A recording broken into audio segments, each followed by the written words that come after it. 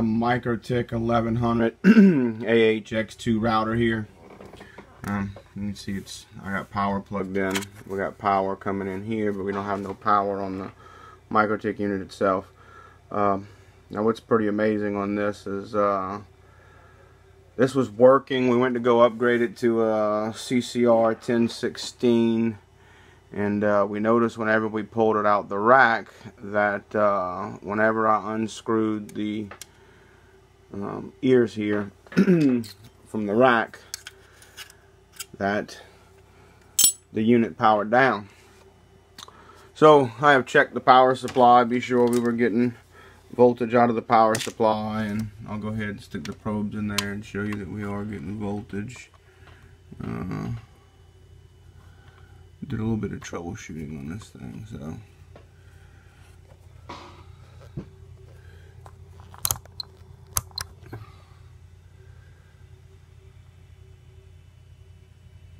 we're getting 12 volts to the board, but the board's not powering up. So for giggles, I started troubleshooting. I'm thinking, you know, what's going on? Why was it powered up? And so I plugged in a PoE to the front, and no go. So then what I thought about was at the tower location where you use shielded Ethernet going to the grounding block. So I said, okay, let me set up a shielded jumper and try plugging into it with the power supply. So whenever we do that, we get power on it. So I started tracing the circuits out here in the power supply, and I'll plug this so I can explain what's going on. This is the power supply that's normally connected to the city main. This is 2 bridge rectifiers that are fed from that port 13 on the front. Now, the reason why they put 2 bridge rectifiers in here instead of just a diode is if somebody accidentally plugs in a crossover cable, you're going to reverse feed the MikroTik, and they didn't want that to happen. So whenever you hook a rectifier up to DC, all it does is ensure that the output is correct. So this is the 2 AC inputs here and here, and this is DC output here. This one is negative, the next one's positive, negative, positive. So that just ensures that no matter how you connect this thing, that with a PoE, powering over a PoE, you're going to get the proper polarity coming into the power supply. This is the positive pin from the AC power supply over here. This is the negative pin. This positive pin here goes through, get the focus in, it goes through this diode right here. Now once this makes DC on the inside of the MikroTik, this output of this diode and the positive output from this bridge rectifier and this bridge rectifier is all parallel. So I went ahead and started tracing through the components here, try to figure out what was going on, and I found this resistor right here. See if I can get it to focus on that. It's actually a 0 ohm resistor. Probably better to call that a link jumper or something of that name. So really there's no point in having that in there unless you're working on it. A 0 ohm resistor of this size can actually carry about 12-13 amps of current, somewhere around there, before it pops. So if this board's pulling 12 or 13 amps of current, this resistor ain't gonna matter anyway. So what I'm gonna do is I'm gonna heat this resistor up with the hot air gun. I'm gonna pull it out. I'm just gonna put a jumper in there. That's gonna make this unit functional again.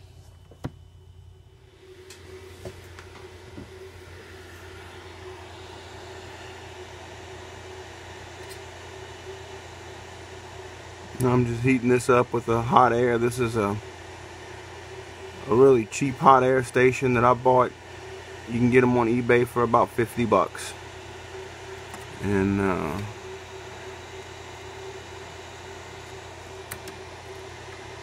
comes in really handy.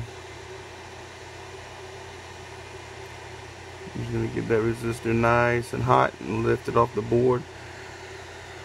And then I'm going to clip a lead off of a resistor or a capacitor or something and use that to bridge this.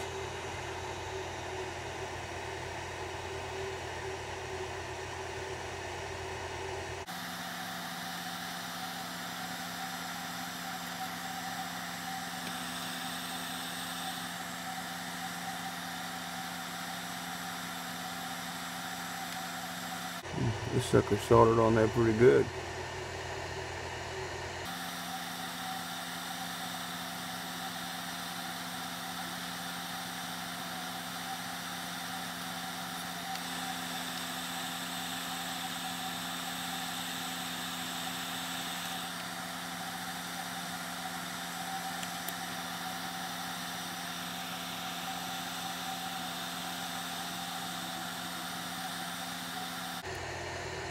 Well, I may have to take that off with a regular iron.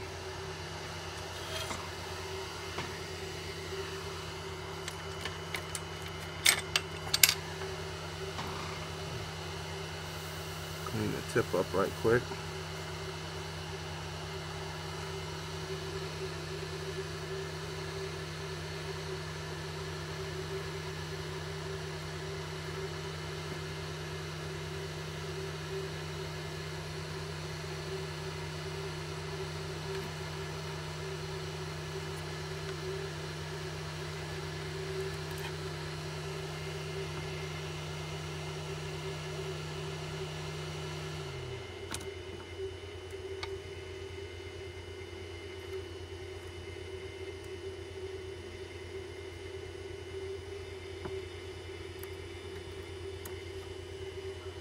Right.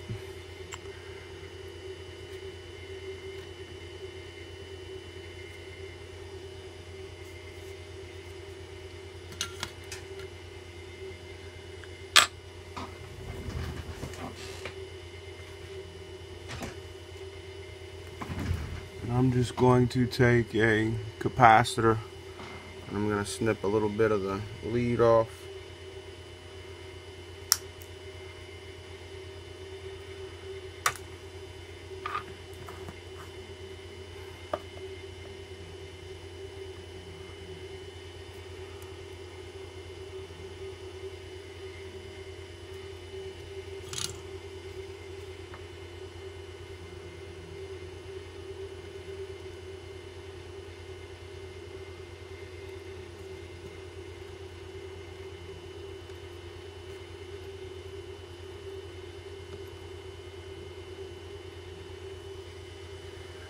Just get that lightly tacked in there, and then I will take a bit of solder and be sure it flowed real good and the resin tied into it.